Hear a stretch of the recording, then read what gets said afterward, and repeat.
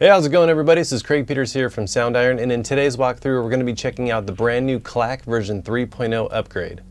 For this new Clack upgrade, it takes this arsenal of impact percussion to new heights with a brand new modular user interface loaded with powerful sound shaping controls. This collection of auxiliary elements are specifically ideal for orchestral compositions, epic TV and film, as well as video game scoring, and much more. For this upgrade, we also included some brand new ambiances, evolving textural pads, drones, and more for you to use alongside with all the different percussion elements. This library is the perfect addition to your percussion toolkit with an assortment of musical weapons that epitomize the word thwack. So without further ado, let's dive in and start checking out some of the sounds that come with Clack. Alright, so diving right in, I got the ensemble loaded up with all the various instruments loaded, so let's just go ahead and play through some of these on the keyboard.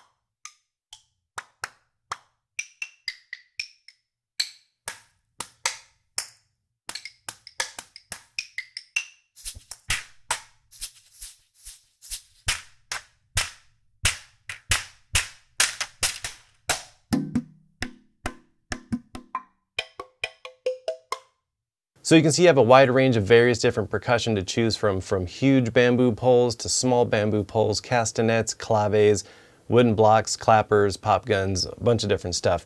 And this is great stuff to use, especially if you're doing any kind of action or percussion type stuff and you want to just keep some really like high click and clack type stuff going on just to really kind of keep the momentum going. So this is a really cool library for that. So now let's just go ahead and check out the big bamboo poles.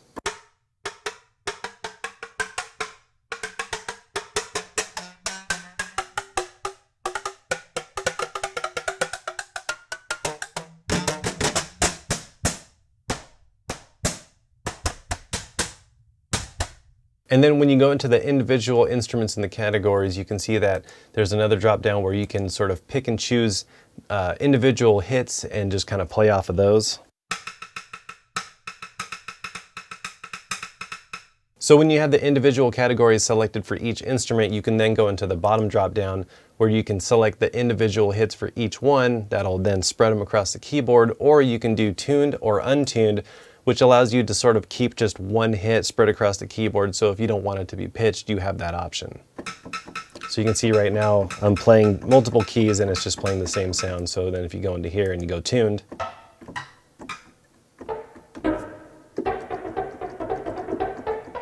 so you can get a little bit more musical.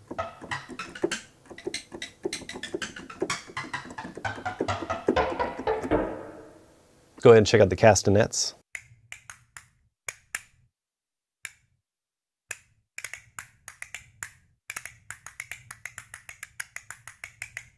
Clappers, handles, and pop guns.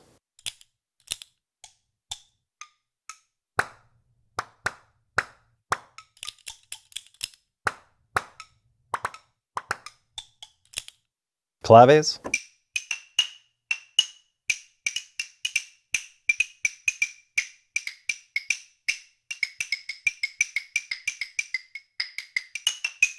Got some rattles.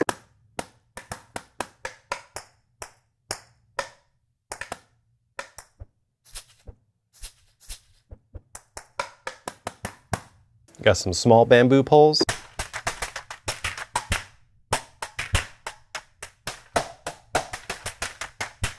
We got some whale drones played with the hands.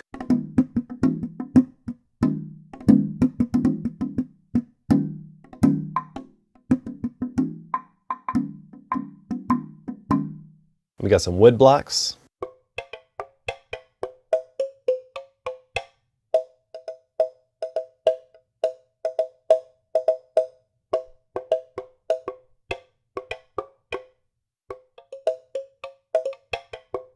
And then with the new modular user interface, you can combine, layer, and get some really interesting rhythmic stuff going on, especially with libraries like these. So let's go into layer 1. I'm going to go ahead and choose the whale drum hands. Let's go ahead and select it to where So I'm choosing to do untuned because I want it to where when I use the arpeggiator, it's not going to pitch any of the notes. I want it to just sound like someone's playing on one drum. Then we'll go into the advanced tab, turn on the arpeggiator.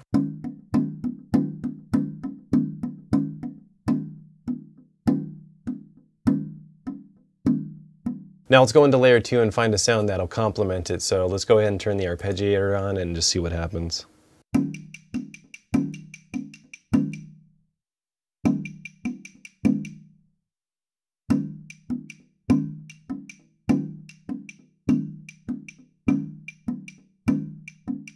Now let's go in and start adding some ambiances and just see what kind of cool vibes we can get going on.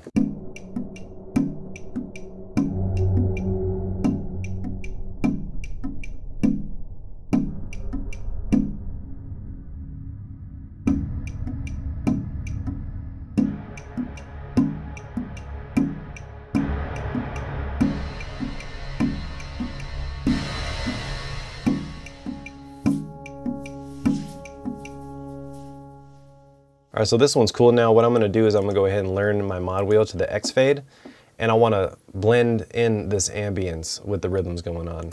And then we can also take layer 2 and have that be layer B as well. So we're gonna start off with the mod wheel all the way at the bottom. It's gonna be on layer 1.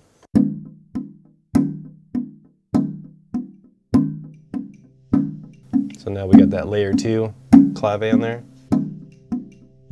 Then we're bringing in that ambience.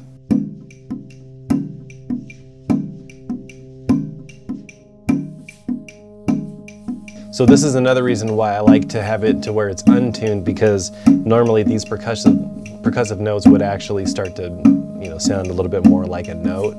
So I want it to where it's just always a consistent rhythm, but when I'm using an ambience, it'll go ahead and change that so it's a little bit more melodic with the percussion underneath.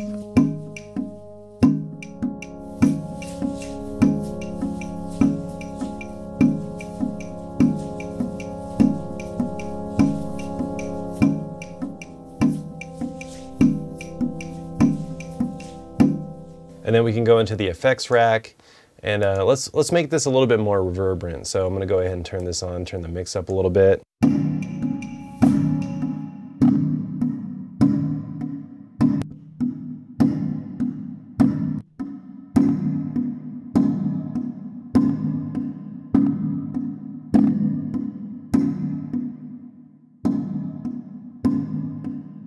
So that sounds cool.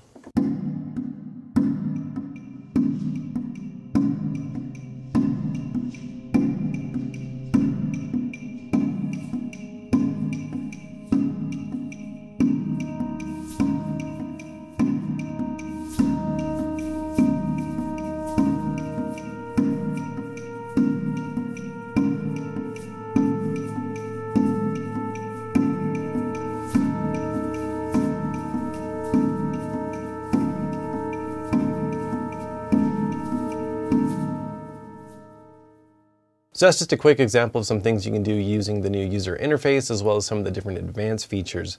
Now let's go ahead and check out some of the custom effects presets that come with the library, and these all use basically sort of what I was showing you, but a little bit more further, just to pretty much give you some different presets to use just for quick inspiration or get an idea of some different things that you can do with the library.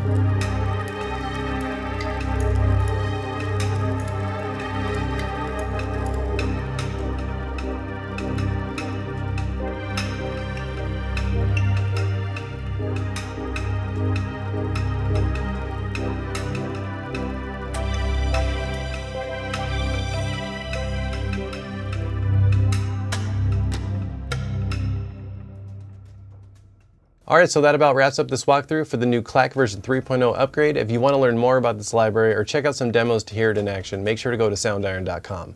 I want to thank you all so much for watching, and we'll see you in the next one. Take care.